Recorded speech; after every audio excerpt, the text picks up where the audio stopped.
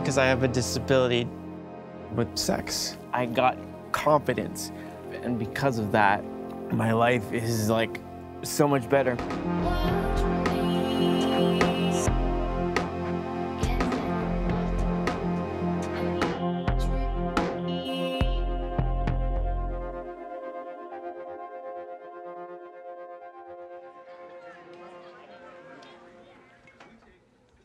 Welcome back to All Access Pass. I'm Spencer Williams, and up next, I will be talking about physical disabilities and sexuality. What time is All Access Pass again? 5 to 6 p.m. on Thursdays. Oh, that's perfect. Well, I can help out with boards too. Yeah. Oh, really? Yeah. That would be awesome. Thanks so much for your help. Yeah, of course. I'm happy to do it. Good seeing you guys. Yeah, you too. Spencer Williams is a 24-year-old radio show host living with cerebral palsy in Vancouver. He's been a client of Sensual Solutions for over a year. My name is Trish. Sensual Solutions is my little organization that I started. Just, don't exclude yourself from living. We're here to help you kickstart that, so to speak. This is the main broadcast studio. This is where all the magic happens. And you host a radio show? Yeah, a show called All Access Pass. And what we focus on is disability and disability issues. Right now it's a monthly show. Since I am so passionate about the subject, sex and disability, I actually convinced my show to do a mini-series on the subject. Sex surrogates, also called intimacy coaches, are professionals who are hired to provide a sensual touch and erotic coaching for people with sexual dysfunction or physical challenges, with the goal of improving the quality of the client's future sexual life. Sensual Solutions is a Vancouver-based company that caters specifically to clients with disabilities, pairing clients with intimacy coaches who help them to overcome obstacles in their sex lives. Due to Canada's laws around paid sexual services, companies like Sensual Solutions operate in a legal gray space. In countries where sex work is criminalized, ethical debates have arisen about whether sex should be a right for everyone.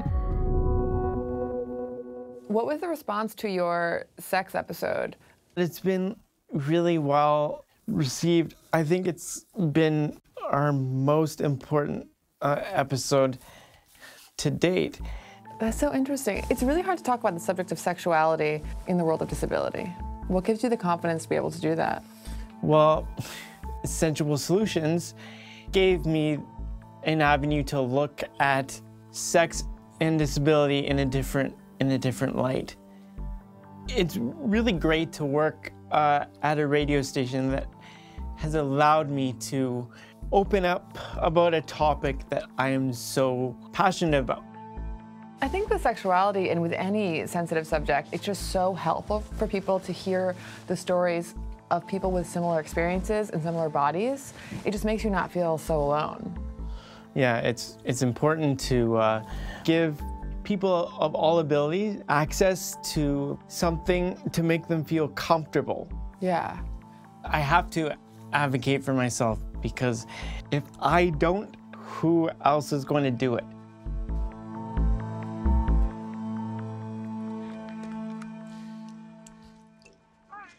Hey, it's Trish calling. Thank you very much for applying with us. Can you give me a quick rundown of where you're at now, what you're doing for work, and why you applied? I started Sensual Solutions because I saw a need in Vancouver for people with disabilities who weren't getting the same kinds of services that other people were getting in relation to sexuality and sensuality. How were you able to discover that need? After I retired from my corporate life, I started answering phones at an escort agency. And what I noticed was that there were some clients who would call in. They would like to see someone, however, they did let me know that they had a disability. And I found it difficult to match the escorts that worked at this company with these clients. I thought, no, this is what I want to do. There has to be a service that helps people with disabilities. And I thought, what's the big deal? You know, help them get together, help them get into a position, help them if they need help with a condom, Like, why should they not have that right? So I opened the doors in the fall of 2011. Why do you think it is that there is such a lack of services for disabled people when it comes to sex? Is it just because we want to desexualize disabled people because we don't want to deal? The biggest misconception about people living with disabilities is that people with disability don't get horny. I really don't think people realize that there's thousands and thousands of people living with disability that have no sex life. And some clients just say, I just need to find out that I'm human and that I'm worthy. How do you describe exactly what you're offering? Is it a form of therapy? It's medically assisted sexuality. We have a range of things. Cuddling, lots of touching, possibly some kissing, tantra, where someone might want to do a lot of massaging. So let's say someone's genitalia isn't functioning, we'll try and find something else. Remapping of the brain, trying to find new pleasure centers. Basically, what we're talking about here is helping the client access their body for pleasure. Have you ever done a threesome? Yeah. Oh, you mean me or my client? And your client, like, Oh, have you ever shit. provided a threesome? Thank you for the personal information. Kind of how I got to be so open-minded.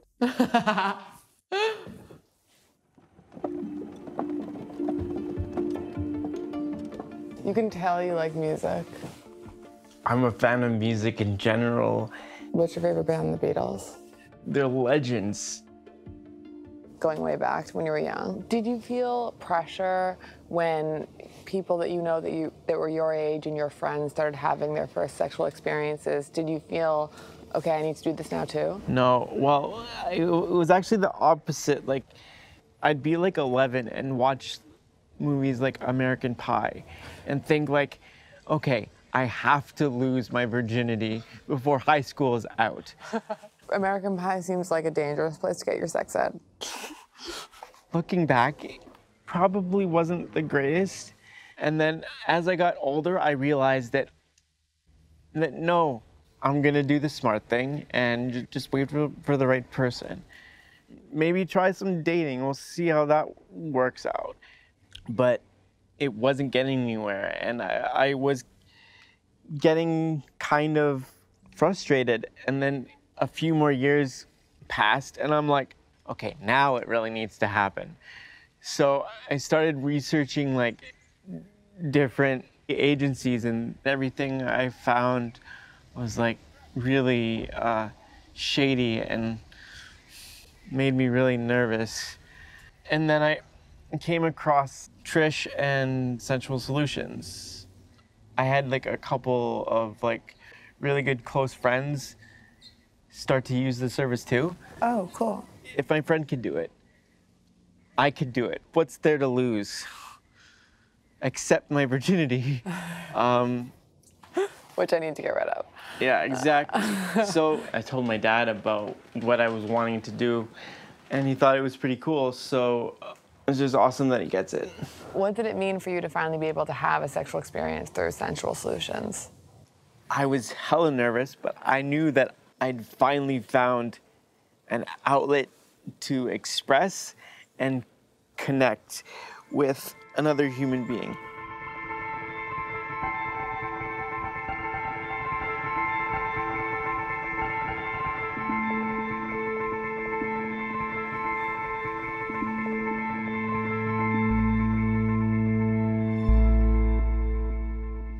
It's good to see you. How are you legs feeling? Like jello right now. Good. That's what I like to hear. If you're a person with disability, there's a certain level of vulnerability that you have to be okay with. Absolutely. It takes courage to be vulnerable. Yeah, you can say that. My mom's uncomfortable with it, but she understands. She's like a lawyer who like deals with like human trafficking. Oh, you're kidding. She's on the opposite side of like sex work. Yeah. So really though, she's uncomfortable with you doing this because she's equating what's going on with sex trafficking. Yeah. Which is not what this is. So. No, it's therapy, really. Yeah, it is. It's just therapy. My dad got really mad and was like, if he wants to do it, it's his choice. Don't devalue something that he's really passionate about. Right. Well, because like I was saying, what's the alternative? There's nothing. There is nothing. At least your dad's supportive. Yeah. I'm a grown man. I can make my own decisions. And if it has serious repercussions, I can deal with. Yeah. I can deal with those. Deal with that once it comes, right? Yeah. That's interesting. I didn't know that she was a human trafficking lawyer. To me, what we're talking about in this situation is your rights, your human rights, because my rights aren't being infringed upon, right? Yeah. No one's rights are being infringed upon. I'm just super thankful for this because, like, it allows me to practice for your future wife. Exactly. Yeah. And I know she's out there somewhere. I just haven't found the right one You yet. just never found it. It's like the only service where I feel like comfortable with using. Sure, it may be expensive, but you can't put a price on this experience. I have a good time during these sessions, so it's worth to invest in the experience. Invest. I was going to say the value is there. The value. Right? 100%. Good work. Yeah. Good. Oh, it's so nice seeing you so relaxed like that.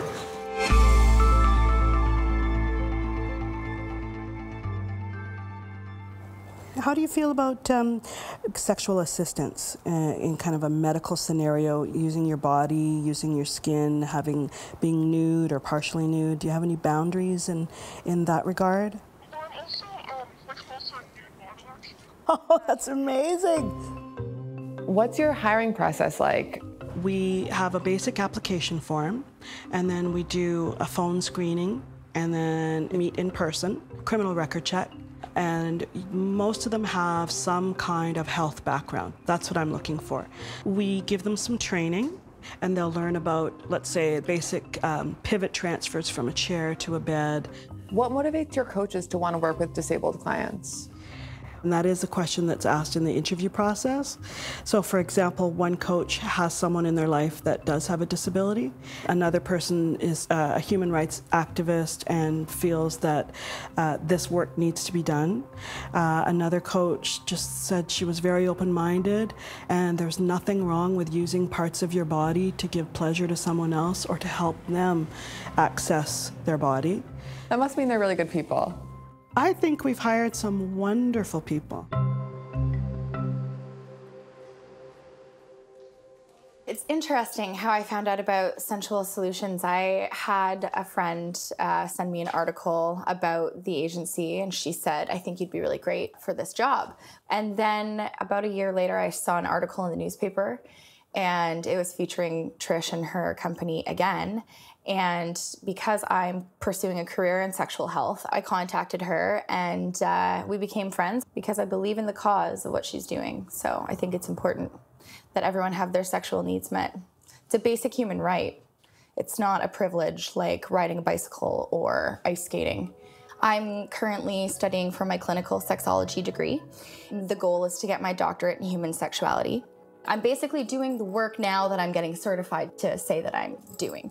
So a lot of the clients that you meet, do they not even really understand what they want? You have to almost work with them to help them discover what they want sexually? Quite often, yes. Very often, like, we will have people who've never experienced being with a woman. They've never seen a woman naked, and it's very educational. And there are so many ways to be intimate. So this is where we get into a lot of the somatic sex work and body work. I've had clients orgasm by having their earlobes massaged. There are many different ways to achieve climax that doesn't necessarily involve penetration or intercourse. And what do you get out of it? Like, how would you leave a session? What do you feel like? I love making people feel good. And I'm I'm good at doing that. I think it's very healing. Watching a transformation, someone going from being scared and nervous and insecure to, by the time I'm done with my session with them, they're open and we're laughing and they're confident and they're free to ask anything, and it's the energy is just, it's night and day. It's so different. When you tell people what you do, how do they usually react? I have encountered some people being condescending about it.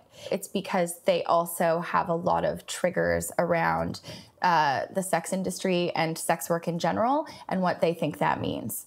They think about prostitution and sex trafficking, and that is not anything close to what it is that we're dealing with here. The stigma that exists around this type of thing, this puritanical idea that no sexual interaction should be exchanged for any type of money. Right, exactly. And it's funny because people say, oh, you're selling your body, which is completely untrue.